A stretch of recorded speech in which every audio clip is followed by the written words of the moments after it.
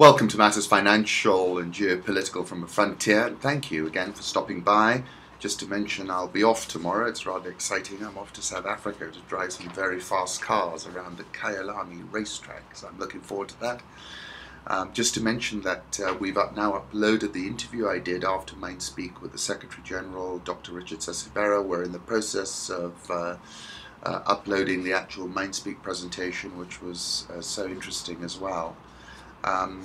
And two twit pics I'm going to put up. One when Dr. Tsavo says there is no better place than I can think of being than at Mindspeak, and I thought that was a very sweet comment. And he also said, you know, our countries are the fastest growing countries in the world, well, second fastest after emerging ASEAN, and that's before the oil and gas. And I think that's an interesting point worth taking on board as well. It was a pleasure meeting the Deloitte Africa CEO Liwazi Bam yesterday at the Deloitte offices. Very interesting and engaging individual, I must admit. Looking forward to connecting with him again. Of course, Deloitte were my guests at Mindspeak at Christmas last year. I'll put up the link for that. And Sammy, Nikhil, Martin Oduor, Anne Mariah and Harveen Gadoka were extremely interesting and insightful about their business and the world as they found them. And there's so many stories. Nikhil, of course, turned out to be a marvelous comedian. And I always tease him that that was his opportunity to inflect his career and divert into comedy, which is now quite a well-paying profession. And there's also a link for the post-Mindspeak interview with the same people. I'll still go back to Don DeLillo. Everything is barely weeks, everything is days, we have minutes to live. And certainly the 21st century is a world hurtling at a dizzying velocity. Home thoughts turn to the Tsavo, and a wonderful piece I found by a fellow called Mark Diebel, talking about the last of the great Tuskers. Ever since we started filming in Tsavo, we'd look for a big tusker, but they are elusive. It's the reason they are still alive. They are also very rare. They are bulls with tusks so large that they can rest them on the ground. There are probably only a dozen of the fabled 100-plus pounders left in Tsavo's 16,000 square miles. And I'll put up some photographs that I took over Christmas from the Tsavo. Elephants crossing the Galana River on Christmas Day. Happy Christmas from the Tsavo. This is a photograph taken at sunset as I walk down the Lugard Falls. The railway crossing at Manyani Gate, which is as you enter. I entered via the Manyani Gate, and a scene of wild white flowers that I found in the park as well. Returning to Mark Diebel, Kruger used to have its magnificent 7, but no longer. Tsavo's collection of great tuskers is now the last in the world. They should be national treasures, cherished by Kenyans and protected by presidential decree, but they are not. After 2 years of filming around Tsavo, we heard of one of the fabled bulls. He was living on a community ranch notorious for its gangs of armed Somalis that poach elephants.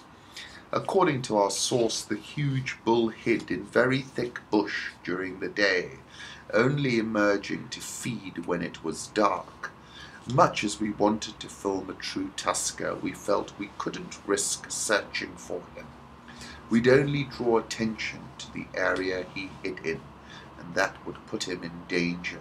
There was no alternative but to wait. Seasons passed without sightings. I was about to do that one day and took a last look out of the filming window when I glimpsed something through the heat haze. Initially I thought the sun had reflected off the windscreen of a distant vehicle, but there were no tracks close by. Whatever it was disappeared, then glinted once more. Alert now, it was several minutes before I saw it again. I came to the slow realization that what I was looking at was sunlight reflecting off an elephant's tusks. Gradually, like in the opening scene from Lawrence of Arabia, their owner materialized through the shimmering haze, a mirage from the Taru Desert, a magnificent, dusty behemoth. Other elephants stood sleeping, clustered in the shade of acacias, apparently unaware of the bull's approach. He didn't walk straight to water. It took him almost an hour to cover the final kilometer as he slowly zigzagged from one bush to another. The glint I'd seen came whenever he turned his head and appeared to bury it in a bush. Each time he did, he'd wait a few minutes, partially hidden, then continue zigzagging upwind, scenting the air to check there wasn't a poacher hidden at the water hole. I was mystified at the bull's poor attempt to hide, until it dawned on me that he wasn't trying to hide his body, he was hiding his tusks. At once I was incredibly impressed and incredibly sad. Impressed that he should have the understanding that his tusks could put him in danger, but so sad at what that meant. As he neared the waterhole, other elephants left the shade to gather round and greet him. He was a magnificent bull, unmarked, apart from a diagonal scar on his trunk. He had the largest tusks I'd ever seen. I've shown pictures of him to others, and his tusks are of such a size and sweep that even elephant experts of 40 years standing have had an audible intake of breath. We saw him a number of times after that. Initially I wondered if my interpretation of his behavior was fanciful, just a filmmaker's frustration at not being able to get a clear view. But whenever we saw him, he tried to hide his tusks, and I am convinced it was deliberate. I was thankful that the bull's wounds were healing, and that we hadn't had to dart him. But I was devastated that poachers had somehow managed to predict his movements and get close enough to fire 2 poison arrows into him. I was appalled at what that means, that the survival skills that the bull has painstakingly learnt over half a century have been rendered useless by the poacher's use of mass-produced Chinese goods, GPS smartphones, cheap motorcycles, and night vision goggles. I think the old bull knows that poachers want his tusks, and I hate that he knows. More than anything, I hate the thought that poachers are now closing in on one of the world's most iconic elephants. For over half a century, the vast expanse of the Taru Desert has provided him with refuge, but it no longer seems vast enough. I love elephants, and there is this documentary, if you get a chance, just type it into YouTube, elephants, documentary, Mount Kilimanjaro, and it's very powerful. And I, for one, adore just getting into the Tsavo and wandering around as we did over Christmas. When we saw the elephants crossing the Galana River on Christmas Day, I wandered around the Lugard Falls on foot, of course, with this incredible fellow who must have been about 85 years old, but was as fit as a fiddle and far fitter than me. And he was obviously one of the indigenous people from that part, and the KWS had hired a very interesting man, difficult to keep up with, especially wandering up after we'd gone down those Lugard Falls. I'll put up a photograph again of the railway crossing at Manyani Gate and those wild white flowers that I saw on the roadside at that time. Moving on, political reflections, and thank you for indulging my passion for those few minutes. Sudan has announced that the President of South Sudan, Mr. Salva Kiir Mayardit, will visit Khartoum on Saturday to hold a summit with his Sudanese counterpart, Omar al-Bashir. Sudanese Ministry of Foreign Affairs spokesman Abu Bakr al-Siddiq told the nation that the one-day visit comes in response to an invitation from al-Bashir. The visit comes within the context of continued interplay between the two countries to further develop their relations, Mr. al-Siddiq said. And my conclusions are that they are bedfellows now, aren't they? However, they were not on the 30th of January when they were slugging it out, and I wrote this piece, South Sudan's oil cut-off, brilliant negotiating or suicide. Then there was a standoff between Sudan and the newly independent South Sudan, which made me recall an anecdote told by Henry Kissinger after a series of negotiations with the Syrian President Bashar al-Assad, the late President Hafez al-Assad.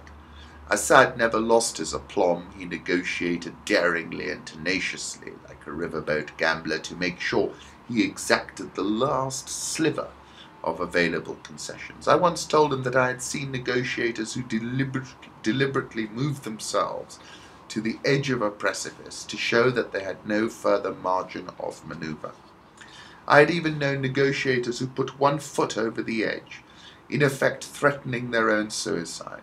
He was the only one who would actually jump off the precipice, hoping that on his way down he could break his fall by grabbing a tree he knew to be there. And I said in that article in 2012, January, I will leave it to you to calculate who might be Hafez and who might be, whether it was Salva Kiir or Omar al-Bashir. And I go back, he's saying I'd even known negotiators who put one foot over the edge, in effect threatening their own suicide. At that time, that's what they were doing. I think each side felt the other was one punch away from being knocked out for good.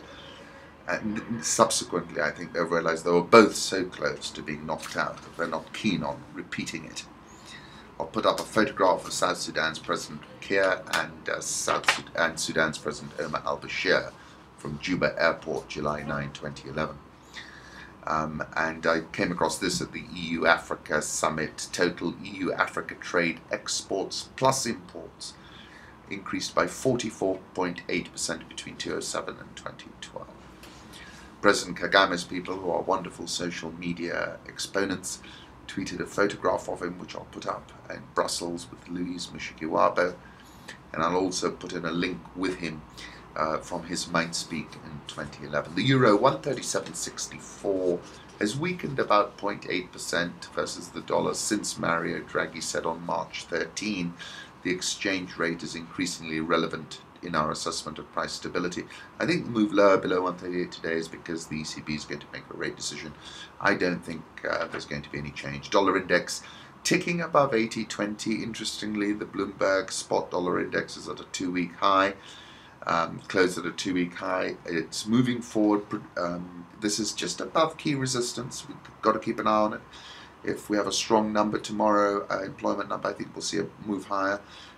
So it does look firmer right now. Mostly the gain in the dollar index has been because of dollar yen. Dollar yen was little changed at 103.89, but touched 104.07, which was the highest level for the dollar against the yen since January 23rd. I think it's a trading buy above with a 104, 105 handle. Swiss franc 0.8871, the pound 166.40, the Aussie 0.9228. India rupee 60.11, playing with that 60 figure. South Korea 1056.81, Real 226.98. Brazil raised its rate for the 9th straight meeting to 11%.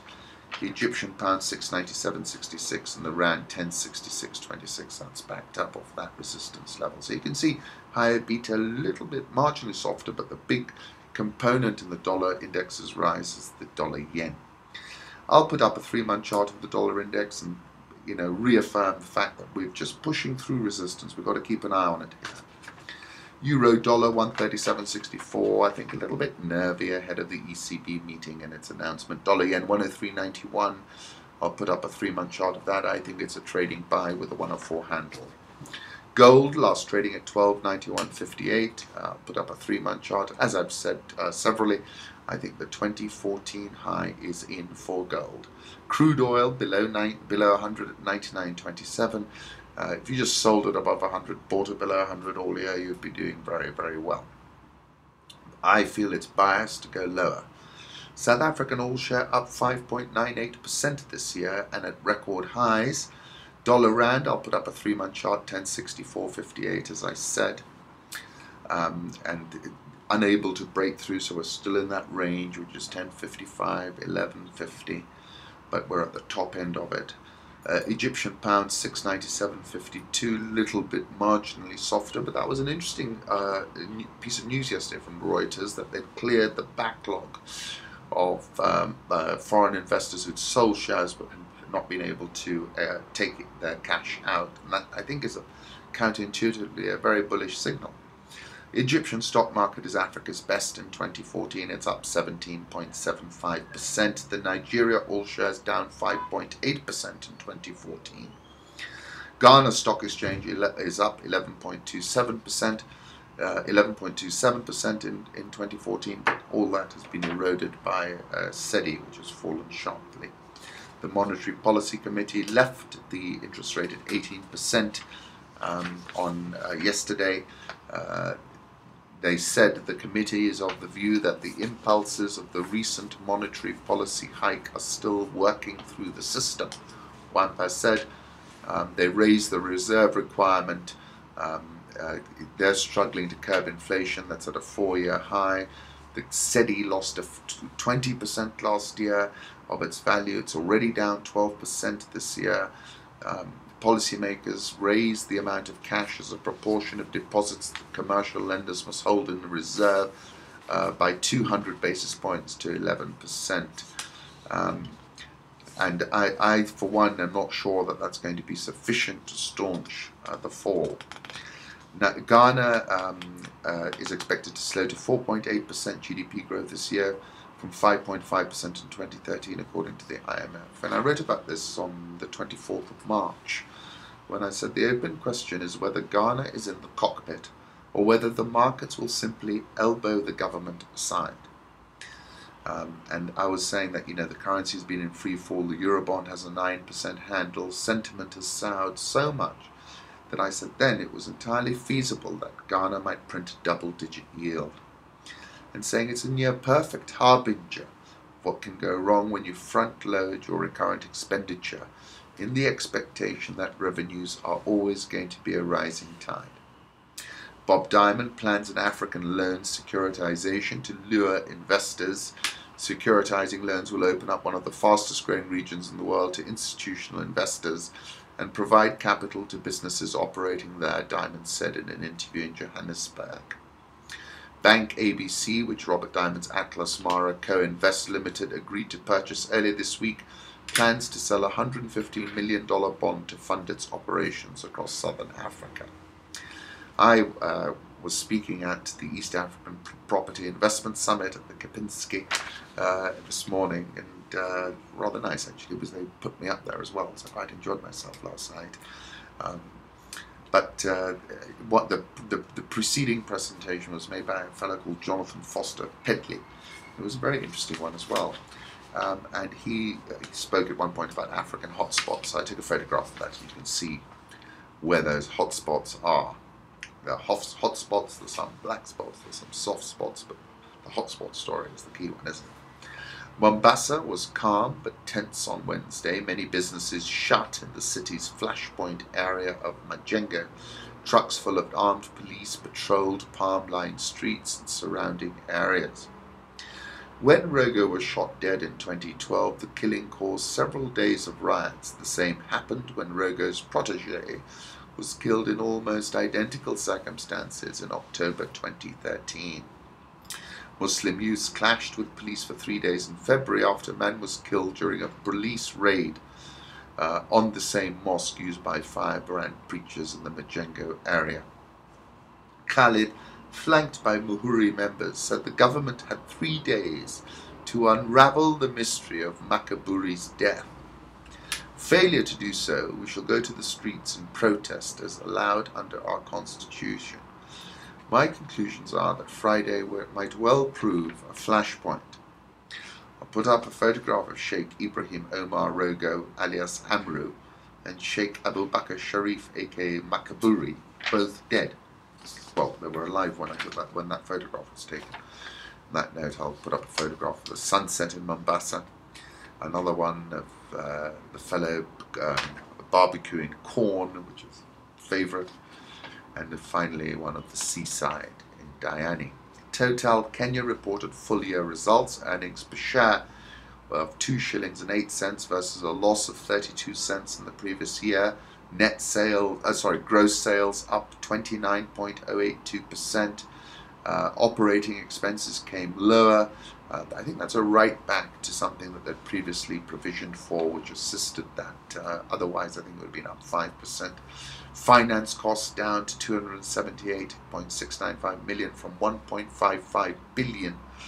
Profit before tax 2.0845 billion versus a loss of 64.3 million.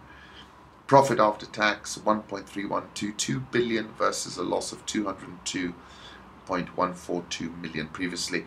They hiked the dividend by 200%.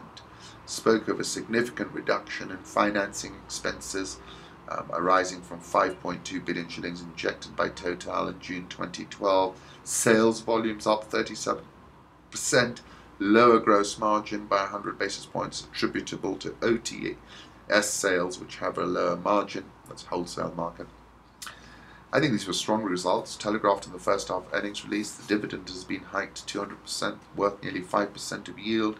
Share price down 5% this year as of this market's opening. I think it deserves to trade higher, and these were very respectable results, I think. Kenya shilling trading at 86.63 last. The Nairobi All Share up 5.2103% this year. The NSE 20 is up 1.9% this year. The ex-Blackwater CEO and former US Navy SEAL Eric Prince has deepened his involvement with Kenya's aviation industry with the acquisition of a 49% stake in Phoenix Aviation. Though the owners of Phoenix Aviation are saying nothing has been finalized, it's still in a stage of negotiations. He refused to shed more light on the deal. 3 Kenyan firms topped the list of Africa's most innovative. This is a Fast Company list, named iHub, Sun Energy, and One Acre Fund as Africa's foremost leaders in innovation. I'm not convinced of that analysis, but never mind. Once again, I appreciate the fact that you stopped by and listened to my musings. I'm grateful to that. And I wish you an early weekend, because I'll be running around a racetrack, which is my age. I should be concerned about, but looking forward to it. Thank you.